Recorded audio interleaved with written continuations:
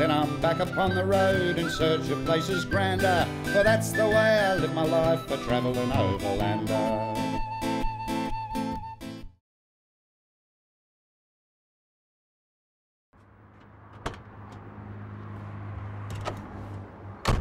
For the trip up north, I'm going to be driving a 1979 Holden Kingswood. The Kingswood is an Australian icon. My old girl's just turned 23, which is 69 in car years, so let's just hope she can keep up with me.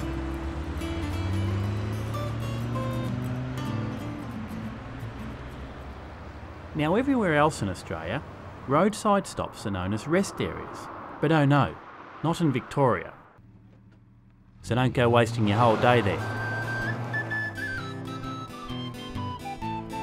First stop on my journey will be Echuca, on the banks of the mighty Murray River. Echuca used to be a bustling inland port, with numerous paddle steamers working up and down the river. By the early 1970s, the port was left derelict and unused. Luckily, the townsfolk had the foresight to start restoration of the old port. Today, the paddle steamers are making a comeback. Many old sunken boats are being raised and repaired to their former glory. Echuca now boasts the world's largest collection of paddle steamers, and is a great example to rural towns how they can use their heritage to help establish tourism. And there's no better bloke to interview than Kevin Hutchinson, a shipwright who has played a large role in the paddle steamer revival.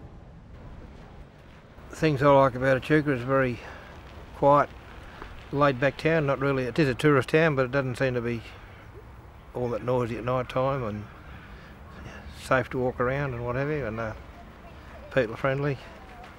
Everyone's nice to get on with, and plenty of good eating places, catering for all sorts of tastes, whether you want a real slap up meal or just some fish and chips, it's all here. Well, my job here is to maintain and operate port's paddle boats. It's a 7-day-a-week job. Sometimes come down the middle of the night, rivers rising or falling, just to make sure they're all safe.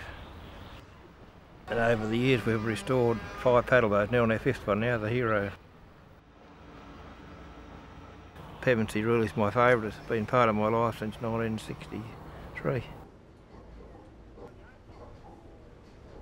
Oh, she's just a lovely old boat, she's got no vices as long as you look after it, and grumps and grown a bit now, the old gears are worn out a bit, but she still plods along quite nicely.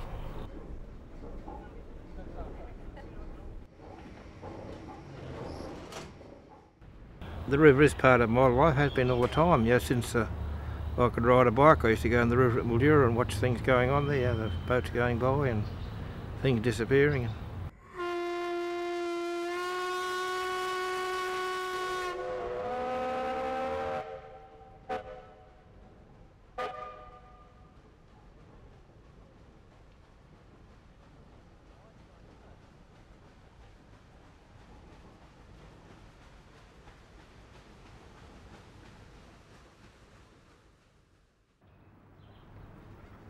One Aussie custom I very much enjoy is beer o'clock. At the end of a hard day, a great way to get a feel for a place and find out what's worth doing is to drop into the local boozer for a beer and a chat. Okay, it's really just an excuse for a beer or two, but I'm sure you'll have no problem adjusting the local time.